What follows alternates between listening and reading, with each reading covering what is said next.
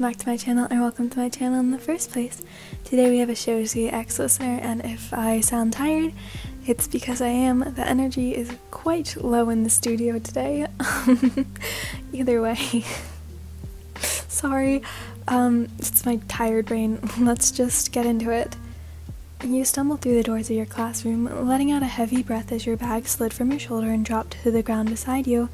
It took a moment to register the many pairs of eyes that had landed on you as you stood in front of your classmates, who had seemingly just gotten settled into their seats and started class. Aizawa sighed loudly as he turned his attention to you, drowning out the laughter from your classmates. "You're late, listener," mumbled the scruffy man. "I know, and I'm really sorry." You sighed, trying to hide your embarrassed face from view as you picked up your bag in your arms and walked to your seat, hitting Kaminari on the head as you passed him to snap out of his fit of laughter, hearing a small "ow" in response. You sunk into your chair, dropping your bag next to you as you tried to zone out as your homeroom teacher went over what you missed, which admittedly wasn't much. Just the role and summary of what UA had up to offer in terms of classes that day. As President Mike took over the class, going through your previous lesson and getting into the new one, you felt a small tap on your shoulder. Against your better judgment, you turned to see your classmate Shoji next to you. That was his usual seat, so why were you so surprised? You didn't know. It just felt so out of character for him to disturb you during the lesson. His eyes drifted to the front of the room and then back to you a couple of times. You were about ready to ask him why he had disturbed you when one of his arms slipped in a small note onto your desk. You looked at him puzzled. The mask covering most of his face, so it was hard to tell exactly how he felt. And you supposed the mask didn't matter. You had spent a lot of time together recently, and he was always almost impossible to read. In fact, at times it was honestly quite scary. You were usually really good at reading people, but him, you just couldn't seem to understand. "Listener?" President Mike called on you. Sorry, I zoned out," you said with a small laugh as you shoved the note into your pencil case. You would check it out later, maybe once you got back to the dorms. "Could you tell me which sentence here is incorrect?" "Oh, alright, see?" The loud blonde nodded and gave you a big thumbs up. "Yep." You let out a small sigh of relief, settling back into your seat, eyes wandering to the tall boy next to you. The bell rang out loudly, making you jump halfway out of your seat. Finally, the school day was over and you could get out of class and shower. Hero training was always the most fun and exhausting part of the day. But at this particular point in time, all you wanted to do was go back to your room and shower. Scooping up your stuff, you swung your bag onto your back, but you were met with Shoji looking down on you.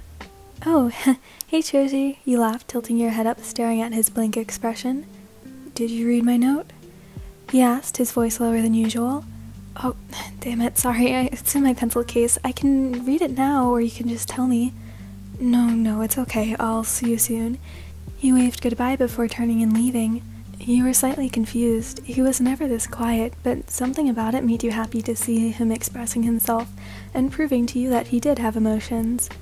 Emotions? What kind of emotions? The rational and idealistic parts of your mind had conflicting opinions on what his emotions might really be. This feeling came from nowhere, and you didn't really know how to push it away.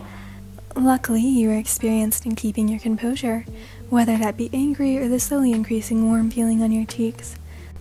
Pushing the feeling aside as you slipped out of the classroom, holding the sides of your face, as soon as you were out of sight from anyone you knew. You hurried into your room ahead of your classmates and immediately hopped into the shower. Showering had always made you feel better, washing off the grit and grime and troubles of the day. Slipping into clothes, you went to unpack your school bag for the evening. Your mind was running as you tried to focus. You had homework to do. Plus, Shoji's note. You almost forgot about it because of how distracted you had been. You grabbed your pencil case from your bag and pulled the gently folded paper from inside. It was surprising that such a big guy like him could be so gentle. Fingers shaking slightly, you pushed open the folds until a few small words were visible. "Meet me on the roof?" Your heart tightened as you brushed your fingers over his carefully written words. His handwriting was neat. Neater than pretty much anyone expected, including you. You stuffed the note in your pocket of your sweatpants, looking towards your door. "Wait, has Shoji been waiting for me this entire time?" You cursed under your breath and rushed out of your room, jumping into the elevator and waiting as it slowly, very slowly, made its way to the roof. It was a painful ride, and by the time you arrived, your frantic heart was beating dangerously loudly in your ears. Looking out across the roof, the tall boy was there, sitting on one of the blocks of concrete. When the elevator opened, he looked towards you. You hurried over to him, almost tripping as you stopped in front of him, huffing and doubled over, hands on your knees. "I'm so sorry," the words escaped from your mouth, followed by more heavy breathing. "It's all right. Are you okay?" You nodded, lifting yourself up and exhaling loudly. "I'm all right." He nodded, his eyes looking up to the side, avoiding your own gaze. The two of you had come up here before, just sitting and laughing with a few others, but something was definitely different today. You didn't know what exactly. "So, I suppose you're wondering why I asked you up here alone." That was very true. You were, but you weren't exactly sure how to ask. "Well, yeah, but I like you. I wasn't sure how to tell you, but being upfront and, kinda just spitting it out seemed easiest." Your heart jumped at his words. You had no idea how to respond to that. Was he really confessing? Right here? Right now?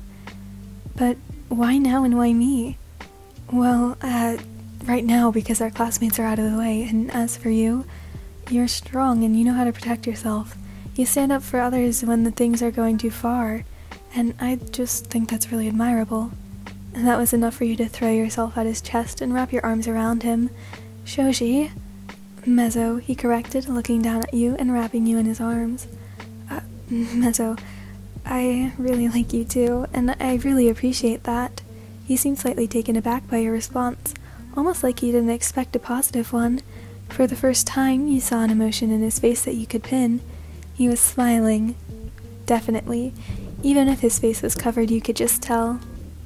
Alright, so that's the end of this one. I hope there wasn't too much background noise. My sister is above me, by that I mean on the next floor above, and she is pushing around chairs on the tile flooring, and she's younger than you, so, she does what she wants to do and gets away with it.